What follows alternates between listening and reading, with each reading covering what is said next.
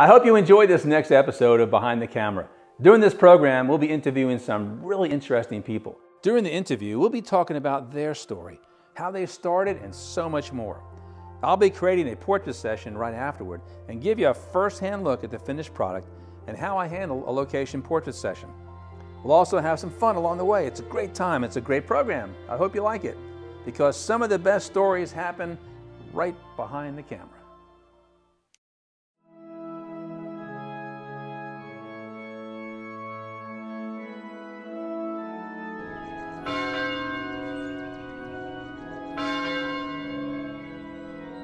Here at Howard Memorial Presbyterian Church in Tarboro. This is my church. I was married on that altar many years ago. We're going to photograph the Reverend Dr. Ben Kane. And we're going to talk a little bit first about the church and what's been going on. He's asked me to do some photographs of him for the website and the church. So we'll get right to that. Let's go ahead and talk to Ben.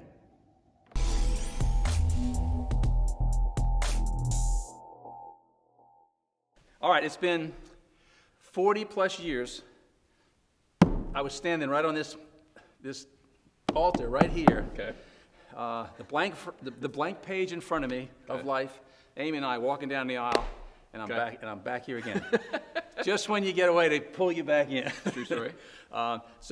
Besides that, I guess it's all about the story. I mean, I just have got the calling, which I'm proud of, and honored to be installed as an elder. But where did your calling come from? Like, oh, wow. When you started the ministry, you started the steps toward where you are now.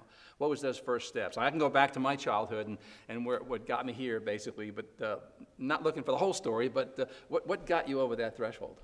Great question. So I grew up in the church, so yours is, you're going back 40 years. I would go back 38 years.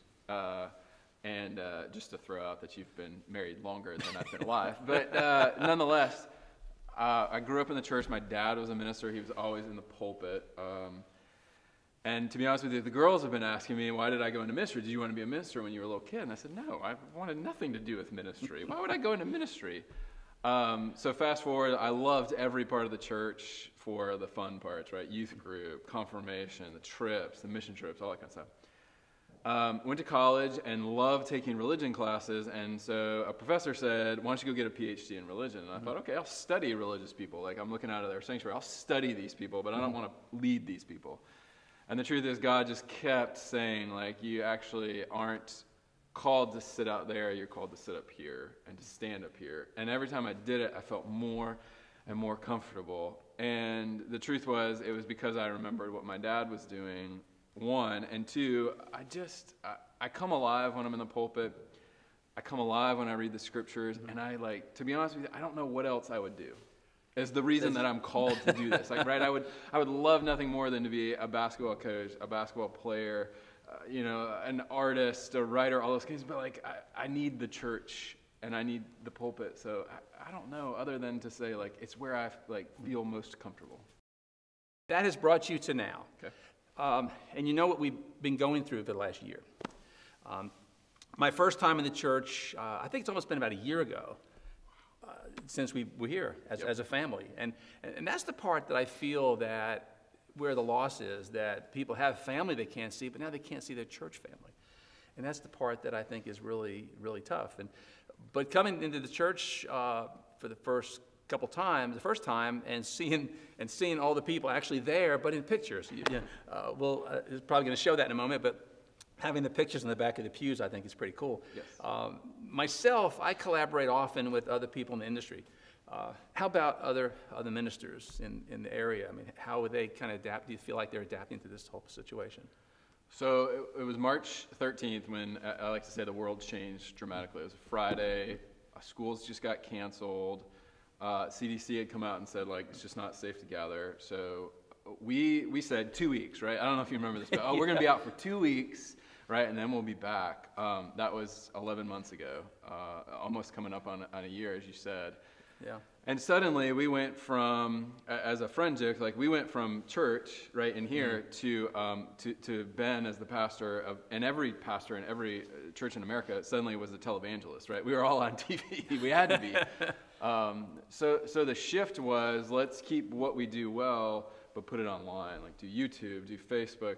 Everybody was doing different things. And what happened was we all started to collaborate and say, this is what I'm trying.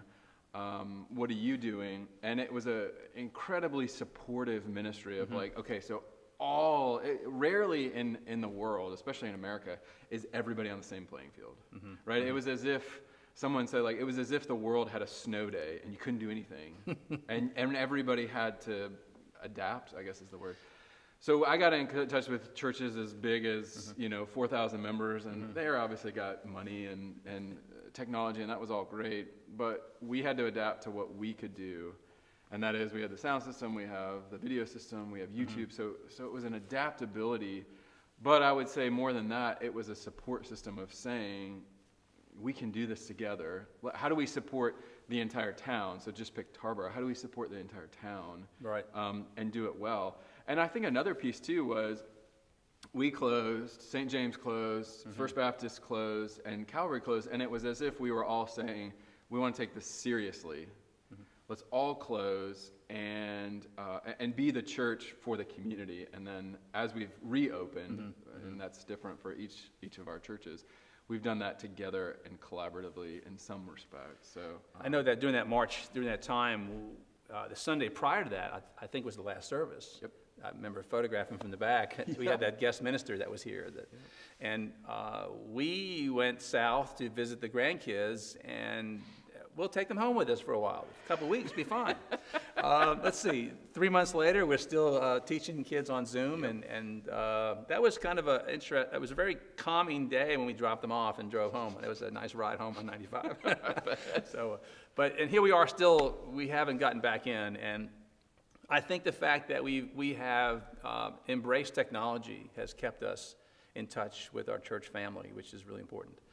And it's hopefully we can see the daylight coming, that we can get back in here again. You started the outside ministry, which has been great, and for those who want to social distance and come in and at least be able to have a physical contact, I can see you other than through a screen. So it's a little bit better and feel like there's light at the end of the tunnel. So. But and that's really the part of it that amazes me, that where the loss is that we just can't be here. And hopefully it'll get better. But what's going to get even better is that we're going to dress you up in a few moments. And the reason why I'm here is to talk a little bit, but also to do your portrait. So we're going to use that on the church website and really get you out there. Okay. And I'm going to put all this away and rearrange what we have here, and see if we can do a couple of portrait sessions using some different backgrounds. I always go to a location in advance to see what I'm going to do and line up.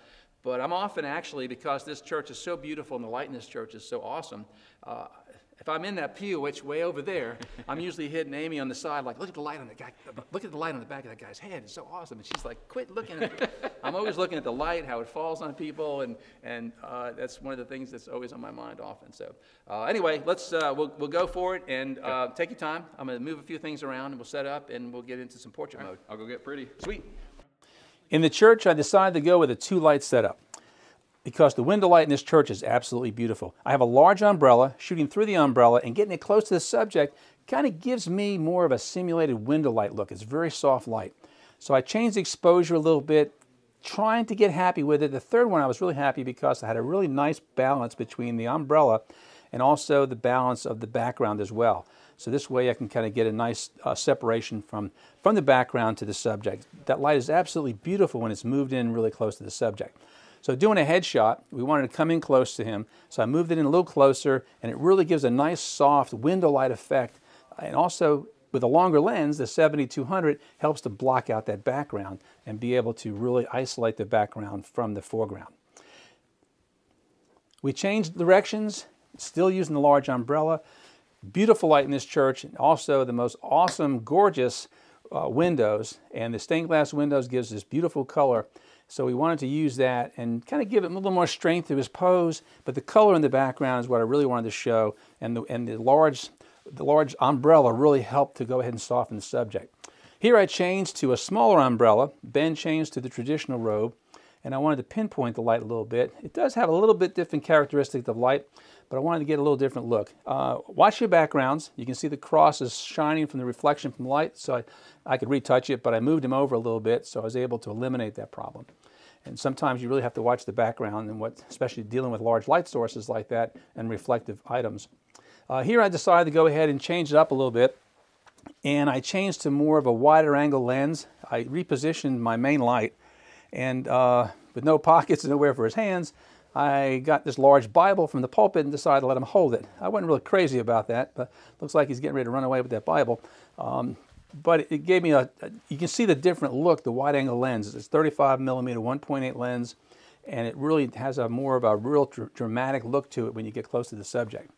Ben went ahead and changed to his white robe, and I moved my main light way off to the side to give it some real dimension. Anytime you can get your light off to the side like that, it really does add more dimension to the subject. I knew we were going to do a little sort of an action shot with the water, and it really does give that subject a whole different look when that light is really off to an angle in more of a profile position. We finished up on this area, and we had one more spot to use. We were going to go ahead and move over to the baptism font.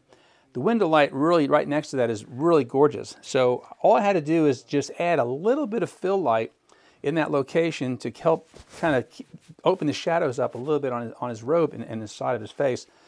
Here I went ahead and shut that light off. You can see it's a little more dramatic. The shadows are deeper, and then we went ahead and decided to keep it off. I kind of like the window light right there, and went ahead and have him look up at the camera and keep that dramatic look still so we can go ahead and keep it more natural looking. It was an awesome session. I really appreciate Ben helping me out, and we're at Howard Memorial Presbyterian Church in Tarboro. Thanks to Ben for helping me today, and when I'm in church, I think I sit right over there, my picture is. Thank you so much for stopping in. For more details and to see more of the episodes, please subscribe to my channel below. And to find out more details about our portraits, go to billgoode.com. And don't forget, some of the best things happen right behind the camera.